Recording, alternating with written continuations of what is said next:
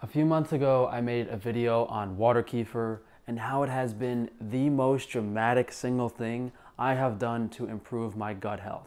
You know, some of you guys have been asking how I cleared up my acne, why my skin's looking better. This water kefir is the sole reason for that. You know, instead of having candida, leaky gut, dysbiosis, overgrowths, the probiotic beneficial bacteria and yeast in this drink prevented that from happening. So you should definitely check out that first video on water kefir, how to make it, because today we're focusing on the second fermentation. And that initial fermentation is with water kefir grains, sugar, and water. Grains in kefir are akin to yeast or sourdough in bread baking, the initial starter culture. To some people, that initial water kefir fermentation is a lot of work. Waiting 2-3 days just for it to be ready is definitely not what the average person is used to, whether it's the microwave, a quick pan-sear of a steak. In that water kefir, you have B vitamins and minerals that are all created from the sugar and molasses which the kefir grains are eating. So you have the bacteria in there, nom nom nom nom nom, nom, eating the molasses and the sugar, nom nom, and turning it into themselves more bacteria.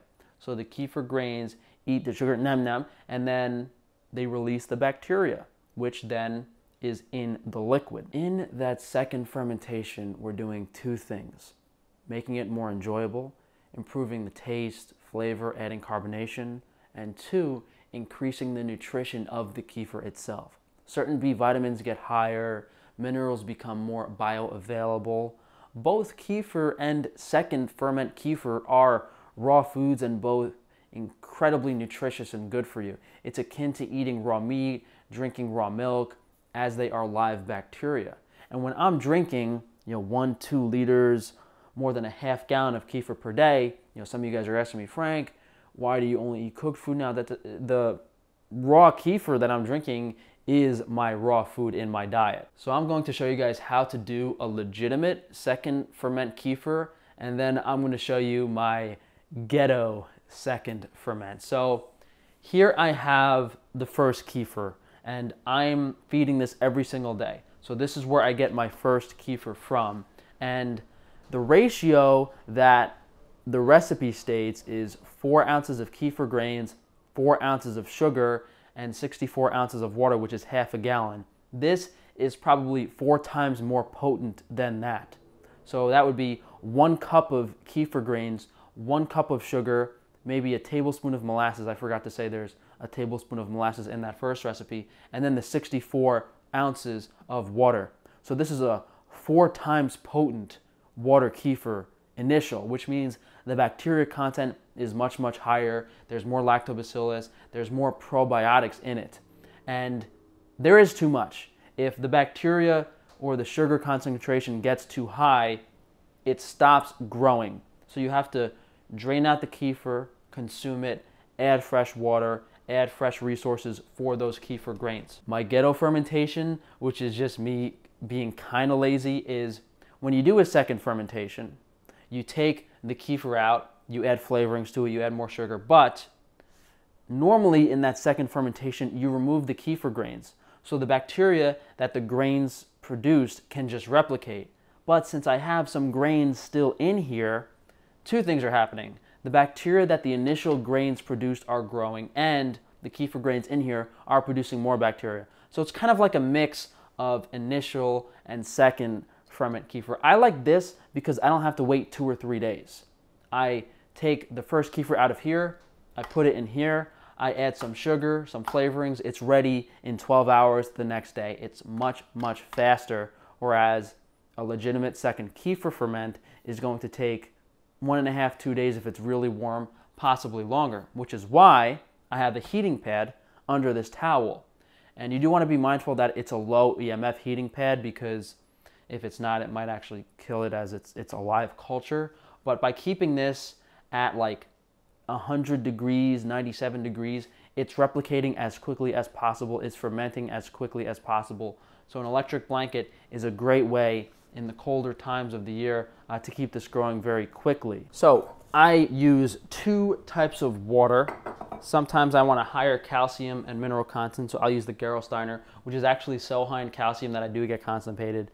And if I want to switch it up, I go with the Mountain Valley Spring. Still kind of high in minerals, but substantially lower calcium than the Ghetto. For the flavorings, we're going to do 2 types of second ferment kefir today. One's going to be lemon lime, and the other's going to be apple pineapple. Normally, I do lemon lime ginger with a lot of ginger, which I really like, but it's very hard to find organic ginger. I have a restaurant supplier that I get it from pretty easily, but I didn't see it in the supermarket, so I figured I wouldn't show it to you guys. So maybe when Frankie has his farm and doesn't lose his mind in the future, I'll be selling this to you guys. In the meantime, let's make it. So I have a strainer in here so the kefir grains don't go in the nozzle and clog this up.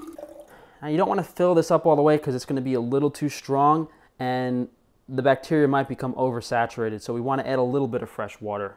So for the Ghetto fermentation, I'm just topping these off. So what's in here now is actually the finished second ferment from the previous day. So we're just adding more fresh kefir to it. So in the front here, we have our water kefir. In the back, we have our Ghetto water kefir. And some of you that have made water kefir before are thinking, oh, this is so dark. Frank, what are you doing? As I said, very, very high bacterial content, very concentrated. That's how I've been drinking it lately. So on the right, we have a bunch of organic fruit, citrus, 1 lemon, 1 lime that we're going to put in this one. We have some apples and pineapple that we're going to put in this one. And you want to really cut the fruit, give it more surface area because that's what's going to give this a lot of flavor. And I'll put some of this in the Ghetto fermentation as well. I'll save the rest for tomorrow. Now to all of these, we need to add sugar for the bacteria to eat.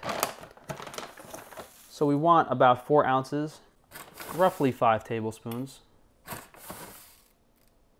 Now, if you want this to be ready, you're in a rush, really quick, you could put less sugar and the bacteria will eat that sugar and it'll be ready sooner. But to do this legitimately, to feed all of the bacteria, you do need about the same amount of sugar that you would add for a normal kefir fermentation. And now you want to be careful because if you top this off with carbonated water, it tends to react to the sugar and fizz up like this. So just add it slowly. So you add some sugar, top them off with mineral water, and you're good to go. This is going to take maybe 2 or 3 days.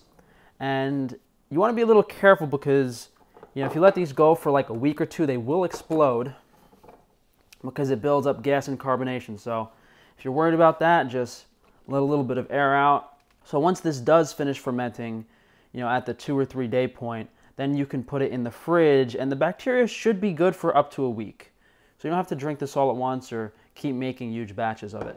For the Ghetto kefir, I'm going to put 2 tablespoons in the one that I'm going to have earlier in the day, 3 tablespoons in the one I'm eating later in the day, because it's going to be active for longer until I drink it. As I've said several times, 2 to 3 days at room temperature, 48 to 72 hours. And not only does this have higher B vitamins and more bioavailable minerals than regular kefir, the strains of bacteria become more variant, more beneficial. And this applies to dairy kefir too. I should have said that at the beginning, but this second fermentation thing, you can also do with dairy kefir, same exact thing.